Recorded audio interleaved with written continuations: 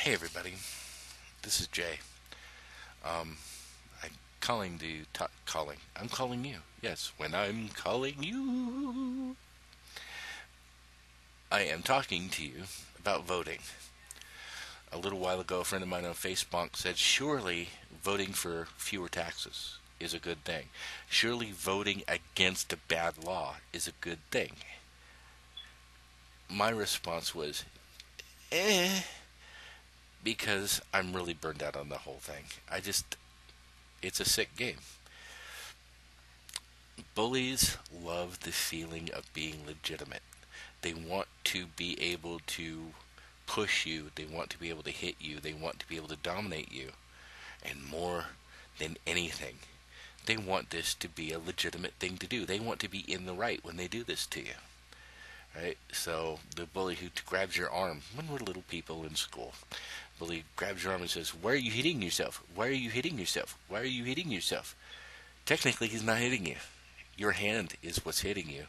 He's just forcing it, right? That kind of legalism, that kind of technicality is something bullies thrive on. They love it, okay? So, voting a legitimization of the bully who says, pay your taxes or it's the rape room for you.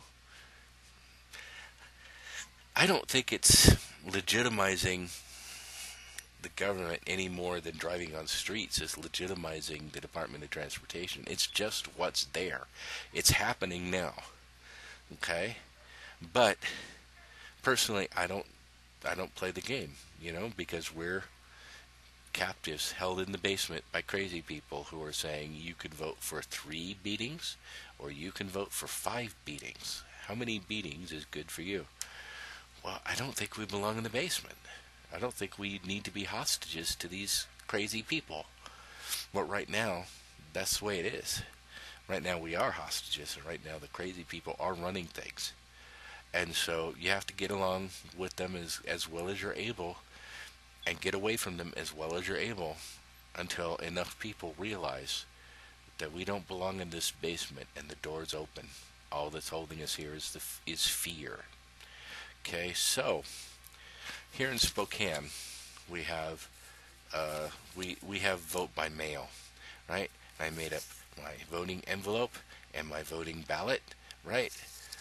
Because whenever I get the real thing, I just throw it in the trash. It's just spam to me. But I wanted to talk about this because who paid for the envelope and to mail it? Who paid to print the ballot and stuff it inside the envelope? Right? We did. Okay, so if this were a legitimate ballot and envelope, that'd be stolen property, right?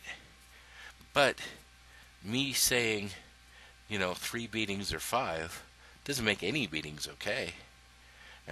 But it does, in the mind of the bullies who like to run these things, it does justify their control. They're legitimate now because we voted for them. I don't think that's a good I think that's a good excuse for me not to vote. I don't want to play into the sick game. But if you've got marijuana legalization coming up, if you've got a new school levy coming up, if you've got a new property tax coming up, I'm not gonna call you names for voting. I think, hey, don't hit me is an appropriate response. I think if you have a tool around to say, hey, to shield yourself, go, don't hit me. It's legitimate to try to stave off damage however you can. My big issue is I'm just sick of the sick game. I'm sick of the bullies, offering me the choice. How many times do I get hit? My choice is I don't like the game and I don't want to play. But that doesn't mean that I'm going to call you names if you decide to vote against. I'm not going to call you names if you decide that a candidate actually means something and is going to do something positive. I don't think you're correct, but that's okay. If that's the way you want to vote, that's your bag. I'm tired of the bullies at the top of the stairs saying, "Hey, how long you stay in the basement?" I don't like it. Okay, that's it for this segment. Thank you. Hey, everybody. On the 8th of June, two people shot two police officers at a CC's Pizza. I've never heard of CC's Pizza. And then they shot a guy in Walmart while running away. This is bad. This is really bad. We're about 3 IEDs away from martial law right now. Okay? People are scared. Okay? And the cops, they're already nuts. And now they've got reason to be nuts. Okay? We're not the Sunni insurgency, we're the loony insurgency. Okay? I've heard people on Facebook sniveling about these two shooters like they're martyrs of the new revolution. You know who wins revolutions? Fidel Castro wins revolutions. Mao Zedong wins revolutions. Vladimir Lenin wins revolutions. Robespierre wins the revolution. Okay? So when there's a violent revolution, Robespierre, first thing he's going to do, he's going to guillotine everybody who ever shot their mouth on Facebook. You're going to see your likes go way down after that.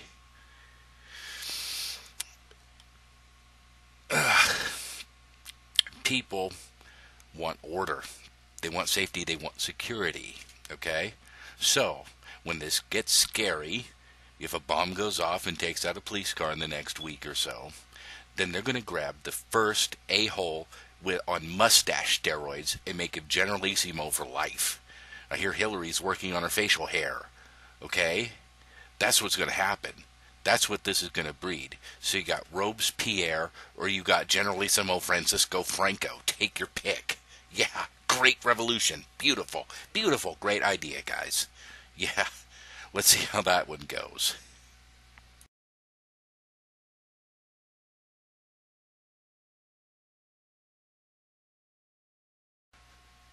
Offendia, Offendia, land that I hate.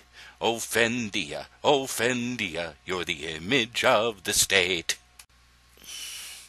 Here's a question. Is Bitcoin money? Here's a better question. Do I care? If you could take a Bitcoin and trade it for a thing, it's a thing that you traded for the other thing. I know a guy who posts endless arguments about why Bitcoin is evil and it's not really money. Don't care. Don't care. It's a thing. It's a virtual thing. It's an imaginary thing. I play Star Trek Online. I own imaginary starships. So? Who cares? Bitcoin, it's a thing. Some people have them. Some people like to trade them. That's their business. What they call it, I don't care. I don't care if they call it SPOO.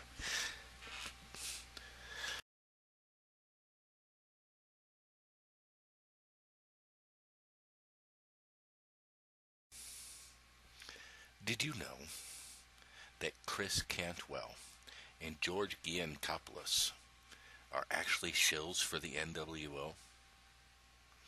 Don't tell anybody I told you. I've been trying to get on with them for years. But will they share any of that sweet lizard overlord money with me? No. I had to sell out to Mike Shanklin. He picked me up in the $5 bin at Walmart.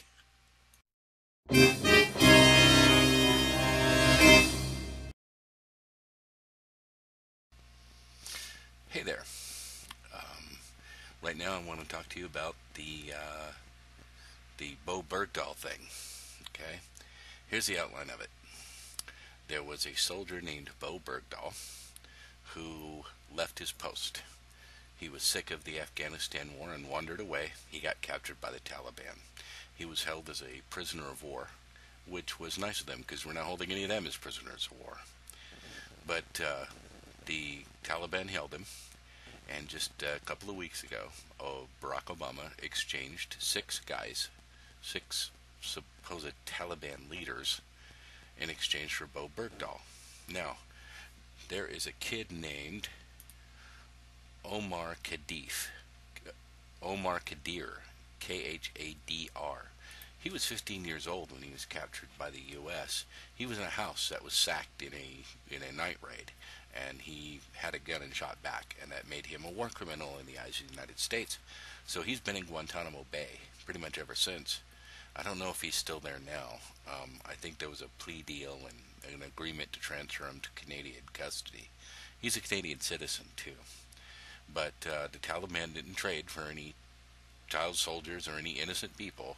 They traded for people who had high status in the Taliban, and that tells you all you need to know about them. But there was a law in place which President Obama signed just a few weeks ago, saying that he has to notify Congress in advance of any transfer of people from Gitmo, from Guantanamo Bay. So the conservatives are yelling, "Impeach him! Impeach him!" Barack Obama's not going to be impeached. I will explain why.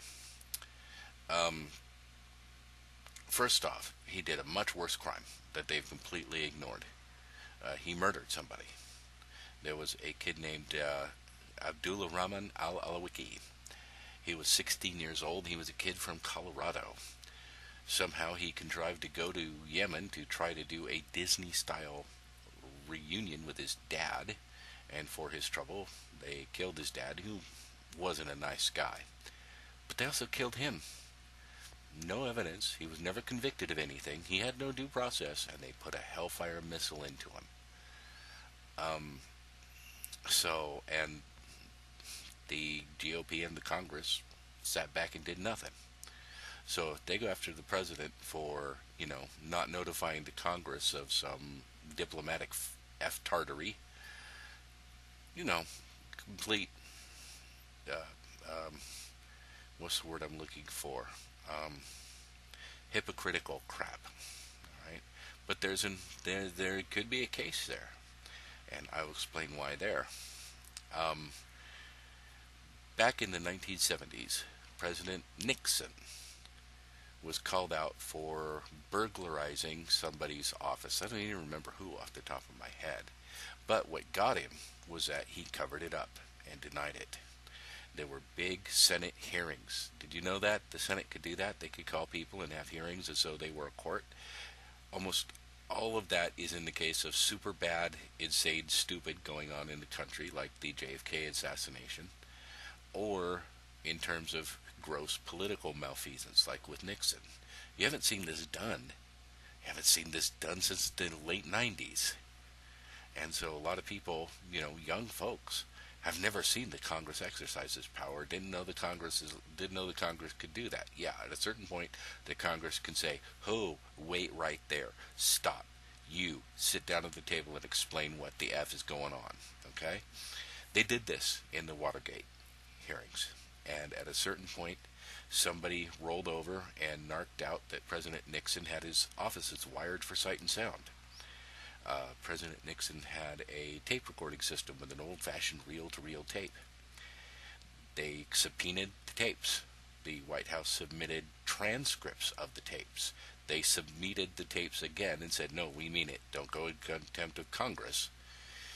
And so eventually they got the tapes and found that 18 minutes of these White House tapes were missing. They had been taped over. And it's a good guess that these 18 minutes of tape held a point where Nixon mentioned the Watergate break-in and the cover-up about it. Now, this was coming to a head. It was very bad, and at a certain point, Barry Goldwater went up to the White House and said to Nixon, "You got to go. You're not going to win this. There's a solid case, and you're going down." So Nixon resigned rather than be impeached. It was the only time something like that has ever happened. Now, President Johnson, Lincoln's vice president, was also impeached, but he fought it and he won and stayed in office. So this was the first time an American president has ever been fired for acting up in office. The reaction to this, people today will not get, because we're outrage fatigued. We are. We've seen presidents do horrible things, left, right, up, down, and sideways. We've seen the Congress do, they act like they act like an out of control Roman circus. They're just out of their minds, and so we're used to it, and we don't think anything of it.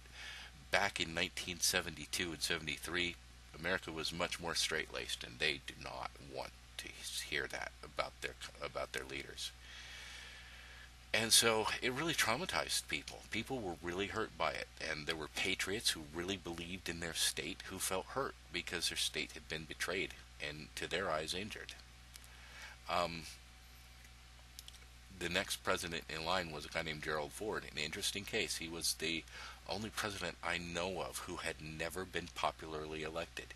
He was appointed by Nixon and approved by the Senate after Spiro Agnew went down to a corruption scandal. And then when Nixon left, Gerald Ford ascended into the office of president. Ford tried to run in '76, but he was massively unsuccessful. But Ford actually issued a pardon. He said, bygones, bygones, we're not pursuing this anymore. So Nixon never had to face any criminal charges. The issue never came up in court. And most of America was deeply injured by this. They were true believers, and the guy they had anointed as their true leader had let them down. But there was a certain number of people who didn't see it that way. They saw it as a political hatchet job. They saw it as Democrats fighting to get Republicans, and they were going to get them back somehow, someday.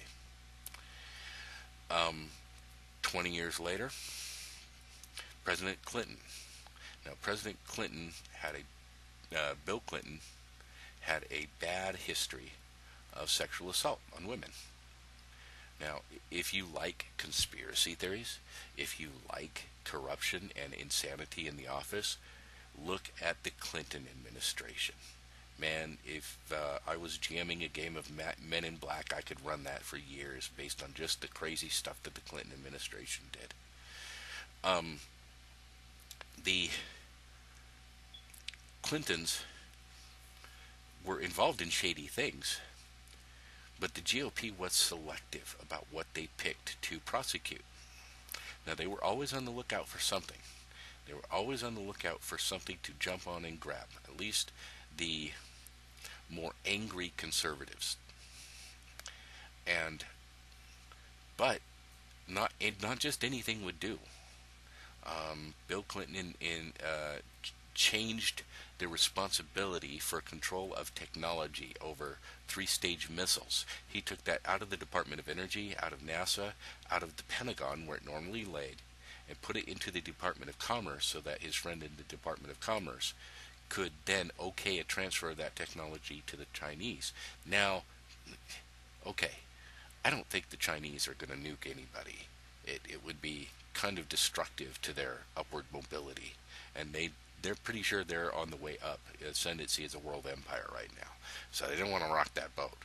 But the fact of the matter is, this technology transfer in the 1990s allowed them to build better missiles to target us better. Not cool, Bill, not cool. But his Secretary of Commerce later died in a mysterious air crash, and all the conspiracy guys went, "Wah!" And I'm sure it's out there on the internet. All this stuff is just pre-internet, so you may not have heard it, but it was hilarious stuff. Okay, so the GOP is being selective about what they pick. Clinton's doing dumb stuff all over the place. But they want to pick something that, A, they can mark as amoral, so they can paint Clinton as a bad guy, but 2, doesn't involve any political maneuvering that they want to do later. Okay? The Watergate scandal shut down the idea of the president hiring guys to go kick in the doors or pick the locks and go sneak around people's offices pretty much forever. Any whiff of something Watergate-like will get a president canned again. Okay, so it shut down a route of behavior. If they get caught, they probably have to be a little more circumspect about it and have better deniability than Nixon had. But so if you're going to go after Clinton, you can't go after anything a future GOP president might want to do. Okay, so fundraising scandals are out. So corruption scandals are out. What you have to get is something that's creepy but independent of the political process, and Bill Clinton gave it to him. He said to a grand jury that he had not assaulted Paula Jones, and then it was discovered that he had in fact assaulted Paula Jones, and he lied about it to a grand jury. So the GOP is all, the GOP hardliners, the neocons, rubbed their hands together, said yeah, and they tried to fry him over a perjury charge, and they got their butts handed to them. The American people could smell it was bullshit. They didn't want to hear it, and it was massively unpopular and got more and more unpopular the more they dragged it out. Where Nixon's impeachment scandal was met with stunned silence, the Clinton impeachment scandal was met with massive disapproval.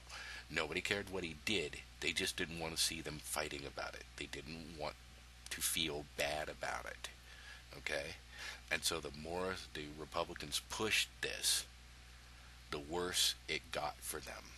And back in 1994, there was this populist Republican movement called the Contract with America, where they promised they were going to come in and cut spending and slash the budget and fix everything. And yeah, we see how that worked out. But the Clinton impeachment scandal is what really destroyed that. In the next election in '96, what's his name? The Newt Gingrich. There's a winner. There's a lovely character. He wanted to be president, and it destroyed his chances. There's a guy named Fred Thompson. You'll see him hawking reverse mortgages now, but he used to be on TV. He was actually one of the senators during the Nixon impeachment scandal, and he had a stentorian voice and had been a prosecutor and knew the law. So it turned out he was a pretty good guy in the Nixon scandal. So the GOP went and pushed him to the front of the Clinton scandal, and he didn't want to be there. And he knew it was BS. He knew it was political poison, but he did it because they kind of forced him to. And just everybody involved in pushing this thing got egg all over their face. It blew up in their face. They didn't, and the American people didn't want to hear it. So essentially, Bill Clinton got a pass for lying to a grand jury because people didn't want the controversy more than they didn't want him committing perjury. And so this taught the GOP, and it taught the Democrats, that impeachments are vastly unpopular, and that if you try to impeach the president, people will hate you. Okay?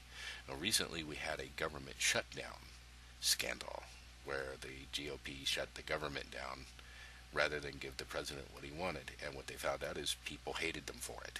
It was massively unpopular. So Obama, for doing this exchange for guys, he's not going to be impeached. They're not going to want to open that can of worms again. They're going to sit down, be quiet, and try to not poke that particular bear again. And it doesn't matter what Obama does. Like I say, he murdered a kid. He and his boys put out a hit. They did a drone-powered flyby, and nobody said a word. So yeah, there's going to be a lot of controversy. They're trying to do this with Benghazi, and like any secret agent mission, the secretary disavowed all knowledge of Ambassador What's His Name's actions, and he got hung out to dry. But yeah, the GOP, they're trying to drum up a controversy. They're trying to draw up a problem. They're trying to draw up a scandal that will stick to Obama, but won't stick to them and won't close off any future political doors for Jeb Bush if he gets in, God help us. And so that's why it always smells like BS, because they shave everything so carefully so as not to cut down their future political prospects. And that's how come nobody cares. That's how come the conservatives are saying, Benghazi, Benghazi, Benghazi, and now they're saying, Taliban leaders, Taliban terrorists, and it's not sticking. Because everybody can smell it's BS. Everybody can smell that it's a tailored controversy. It's a tailored scandal designed to try to stick to Obama while not while not actually having a principle at the bottom of it. And that lack of a principle at the bottom of it, people can smell and they don't like. They may not be able to articulate it, but they can smell it and they don't like it. And so that's how come Obama's not going to be impeached over this Bergdahl thing. And the noise and the noise and the controversy is for nothing. Next topic.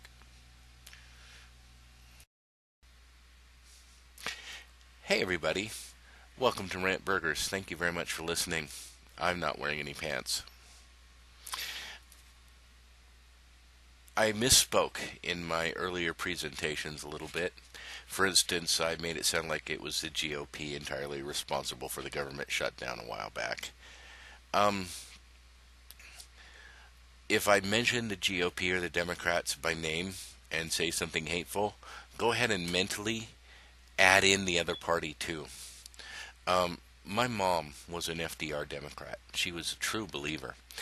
And she taught me that the GOP is evil.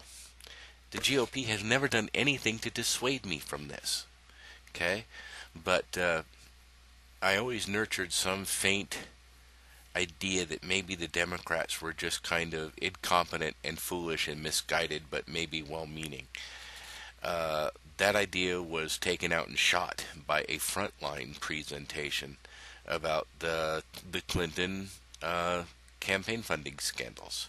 What I didn't mention in my previous thing was that the reason why Bill Clinton arranged for the transfer of that missile technology to the Chinese because they paid him.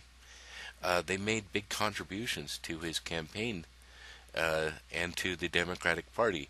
Now, once the scandal broke, then the Democrats and the Clinton campaign gave all the money back and carefully issued any more connection with the Chinese contributors. But they took the money to begin with, and if they hadn't been caught, they'd have kept it.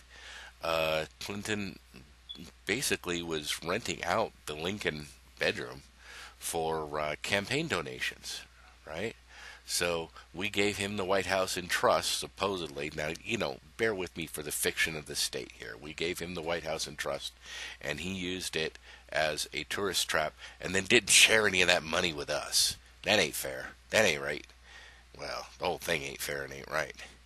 But I hate the GOP. And the only thing I hate worse than the GOP is the Democrats. And I hate the Democrats, and the only thing I hate worse than the Democrats is the GOP. Occasionally, I just burst into flames. Anarchy! Anarchy! Do look at the kitty! Anarchy! Anarchy! Do with the kitty kitty! Anarchy! Anarchy! Oh, look, it's a good little baby goat.